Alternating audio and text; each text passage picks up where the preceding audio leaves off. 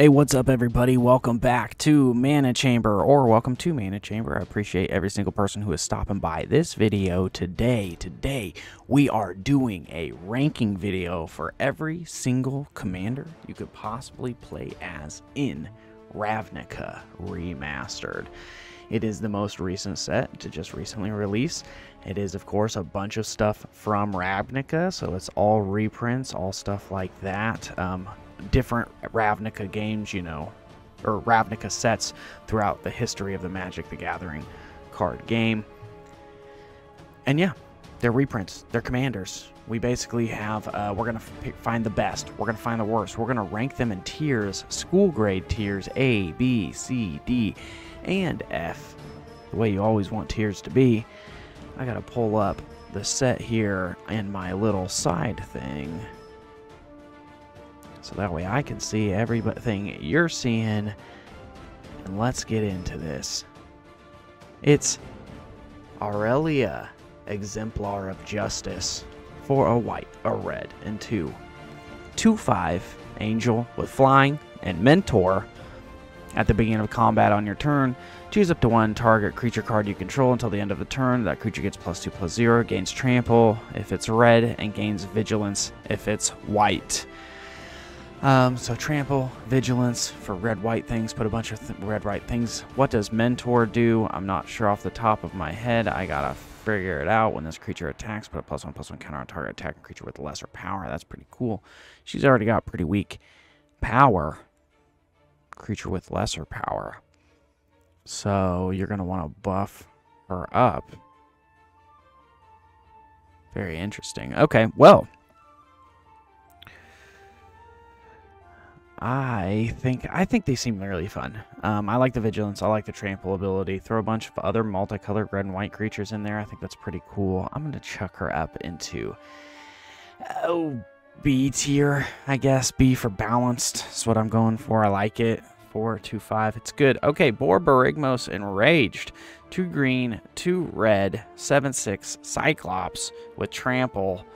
Whenever he deals combat damage to a player, reveal the top 3 cards of your library. Put all land cards revealed this way into your hand and the rest into your graveyard. You can discard a land and they deal 3 damage to any target. So you just discard land to deal damage. You want them to deal damage. They have trample. They're swinging a bunch. You want them to get a big back end, maybe? I don't think this is as good as the other one. It's way more expensive. In fact, I'm checking this up to D tier. I know a lot of people like Borborygmos, just does not seem for me, right? Bruvac, the Grandiloquent, a blue and 2 human advisor, 1/4.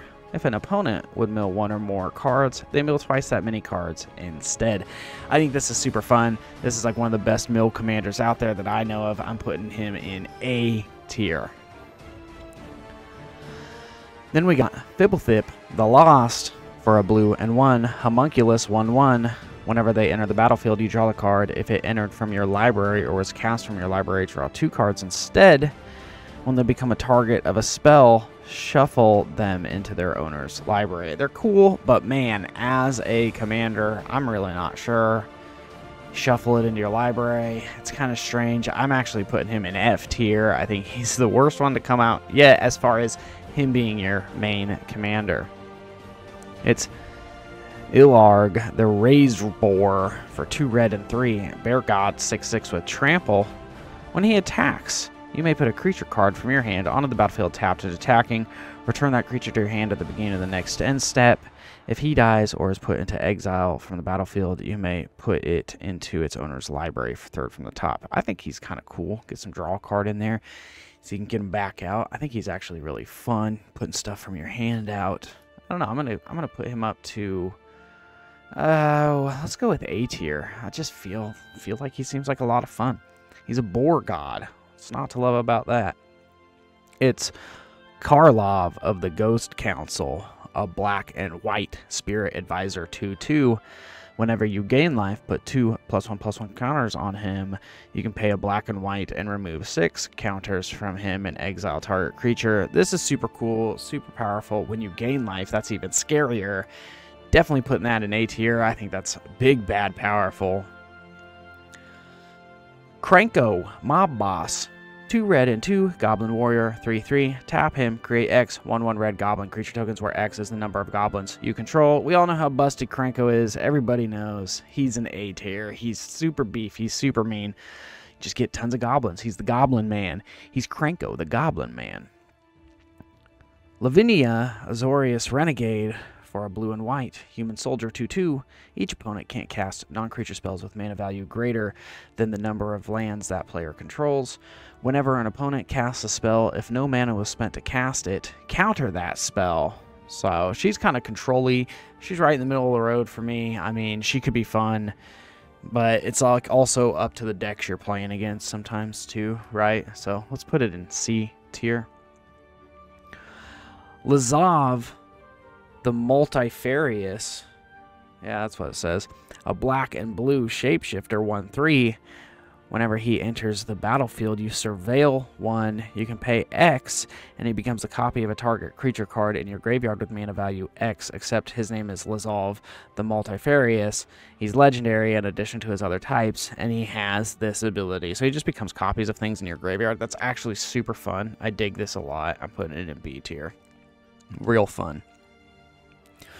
It's Massacre Girl, a black and 3 human assassin 4/4 with menace. When she enters the battlefield, each other creature gets -1/-1 until the end of the turn. Whenever a creature dies this turn, each creature other than her gets -1/-1 until the end of the turn. She's super mean. She just slaughters everybody when she comes out. I think she's big, bad fun. I mean, I feel like I'd throw her in A tier. I just think she's super cool. The first time I went against her, I was like, whoa, what's going on here? It's Niv-Mizzet Reborn, a Wooburg, so white, blue, black, red, green dragon avatar 6/6 with flying. Whenever he enters the battlefield, reveal the top 10 cards of your library. For each color pair, choose a card that's exactly those color from among them. Put the chosen cards into your hand and the rest on the bottom of your library in a random order. So you want a bunch of 2-color cards in your deck with this. I don't even know what you could do with that. It seems kind of cool, kind of fun, kind of interesting. I'll throw them in B tier. Why not? We got the other Niv-Mizzet, or another Niv-Mizzet, I should say. Niv-Mizzet Payroon. Hey, I just did a Command, or a Historic Brawl video with him recently. Go check out that video if you want to. He's a 3 red and 3 blue Dragon Wizard 5/5. He can't be countered. He is flying. Whenever you draw a card, he deals 1 damage to any target. Whenever you cast an instant sorcery spell, you draw a card. Or, sorry, whenever a player casts an instant sorcery spell, they draw a card. So he's just busted. Everybody knows how busted he can be. I know you can do infinite combos with him. He's just a wonky donkey guy. It's the last Niv-Mizzet. Niv-Mizzet the Firemind. For 2 red, 2 blue, and 2 Dragon Wizard 4/4 with flying. Whenever you draw a card, he deals 1 damage to any target. You can tap him to draw a card. So this one's very similar to the other one, but weaker and more expensive. Yeah, that's just what it comes down to. In fact, I might throw him in C tier for being the worst Niv-Mizzet of this set, in my opinion. Maybe not. The other one could be better. He just seems more interesting. Prime Speaker Zagana, 2 blue, 2 green, and 2 Merfolk Wizard 1/1 when they enter the battlefield with X +1/+1 counters on them, where X is the greatest power among other creatures you control. When they enter the battlefield, draw cards equal to their power. That's pretty fun. So you put her out after you have a big beefy boy out. Maybe like that new one from Lost Caverns of Ixalan that's like a 6/6 dinosaur, 3-drop. That's crazy. I mean, she's way more expensive though. She's a 6-drop. That's kind of ridiculous. You refill your hand. There's nothing wrong with that. You get a couple big things. For me, that's a B. It's probably A tier, honestly. I'm throwing it in B tier for my personal feelings about it. Rakdos, Lord of Riots, 2 red and 2 black, demon 6/6. You can't cast spells unless an opponent lost life this turn. He's got flying and trample. Creature spells you cast cost 1 colorless less to cast for each 1 life your opponents have lost this turn. So you want to get stuff that's going to ping them for sure, or just do regular damage. Seems like a really fun, really powerful deck in my opinion. I think he seems super fun. Rakdos, scary. Savra, Queen of the Golgari, a green, a black, and 2 elf shaman 2/2. Whenever you sacrifice a black creature, you may pay 2 life. If you do, each other player sacrifices a creature. Whenever you sacrifice a green creature, you may gain 2 life. pretty crazy. Try to make a bunch of like multicolored things, like make a bunch of pests or something. That'd be pretty fun. This seems up my alley. Seems pretty well up my alley. 4-drop on top of that. It's probably like a B tier in all reality, though. Probably a B tier. Tajik Legion's Edge. A white, a red, and 1 human soldier 3/2 with haste and mentor. Prevent all non-combat damage that would be dealt to other creatures you control. Pay a white and a red, and he gains first strike until the end of the turn. He seems cool. He can stop everybody from beating up on your army. I think he's fun. He seems like a lot of fun. He's a B tier for me. Seems like tons of fun. Teysa Orzhov Scion, a black, a white, and 1 human advisor 2/3. Sacrifice 3 white creatures to exile target creature. Whenever another black creature you control dies, create a 1/1 white spirit creature total and flying. She seems really fun and really cool too. I definitely dig that. That's B tier. B tier for me tier. Tulsamir Wolfblood, a white, a green, and 4 elf warrior 3/4. Other green creatures you control get +1/+1. Other white creatures you control get +1/+1. Tap him to create Voha, a legendary 2/2 green and white wolf creature token. So it's a 3/3 wolf token right off the bat. This is fun. I like the like aesthetic of it, the elf wolf warrior thing. Is it amazing to me? It's very expensive. I'm honestly probably going to throw it in D tier, really, for this set. But it's cool. I like the theme. Tomic, Distinguished Advocist, 2 white. Human Visor, 2/3 with flying. Lands on the battlefield and land cards in graveyards can't be the targets of spells or abilities your opponents control. Your opponents can't play land cards from graveyards. Could shut some decks down. Kind of control. Pretty fun. Your lands are safe. Let's give it a C tier. I'm not afraid of it. And finally, Yeva, Nature's Herald, for 2 green and 2 elf shaman 4/4 with flash. You may cast green creature spells as though they had flash. Of course, that's mean. Everybody knows flash is mean on stuff like that. Let's just throw it in B tier because I just know how mean that can be. So, what do you think? What do you think about my tier lists? These all pass class with an A? Do these all pass class with a B? Just a little bit worse? Pass class barely with a C? Actually, this is really barely passing. This dude failed. Fibblethip, I'm sorry. F in chat for Fibblethip. We got to rank him as the worst guy of the set. Fibblethip the lost. You are lost. You need to take a new major, my friend. Go find something better for you because you flunked this particular set. A tier. There's a lot of good, interesting things in A tier. What is drawing me? I mean, like I said, I played with Niv Mizzet. Man, this Rakdos is kind of drawing me in. Massacre Girl. Cranko, everybody knows it's busted. Whatever, the Karlov guy. Super cool. Super cool. This boar. I'm kind of down with the boar. And then the Grand Ungoliant, whatever his name is. Milling can be super fun. I'm giving it up to Karlov. The Ghost Council. Just something about it, man. Just...